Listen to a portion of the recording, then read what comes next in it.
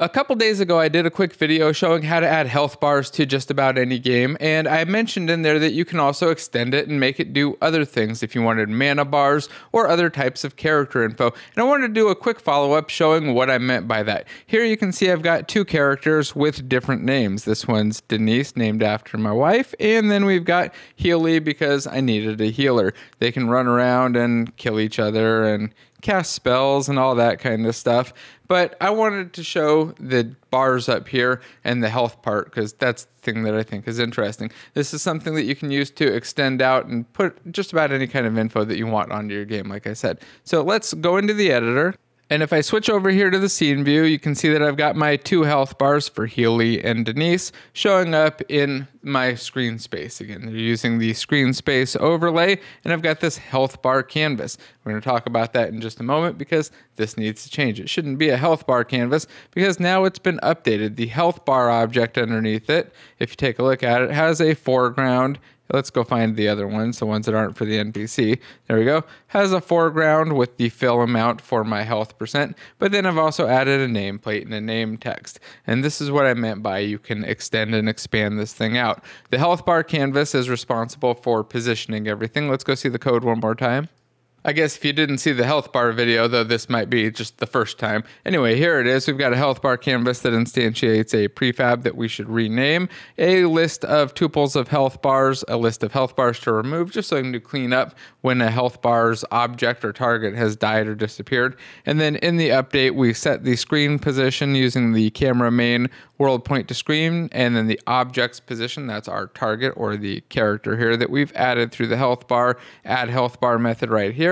And then we offset it by, 1.5 meters. And then finally set the position in screen space of the UI element, which is the health bar. So this is our UI element, the health bar, and that's the character. Now, it's not really a health bar anymore though, because we're doing a lot more with it. Let's go take a look at what our health bar actually does.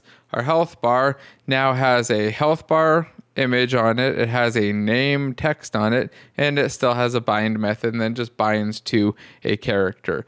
And the bind method, I've just added a name text set text. It sets the value of the nameplate so that we can put our name up there. Now, what would we do with this going forward? We'll just add in extra things like mana bars, current state of things. If you anything that you will want to have over the character's head. Common thing would be like stun effects or other character state effect type things.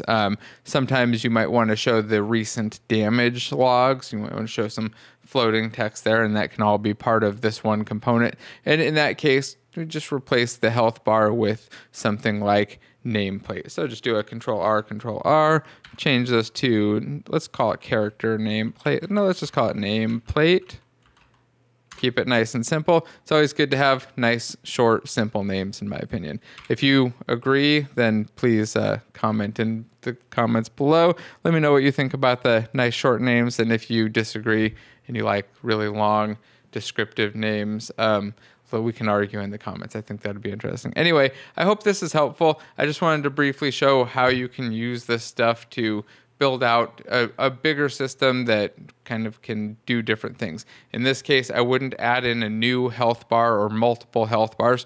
Just build that one out to be sufficient to do the different types of things that you want, and rename it from health bar to nameplate or character nameplate or something that matches with your naming scheme. I think nameplate fits really well for me. That's my recommendation.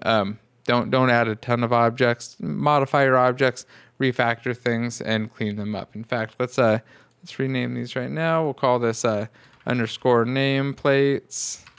And if you're interested in this stuff, make sure that you check out the multiplayer mastery course. This is all part of it, or this is kind of an early part of it.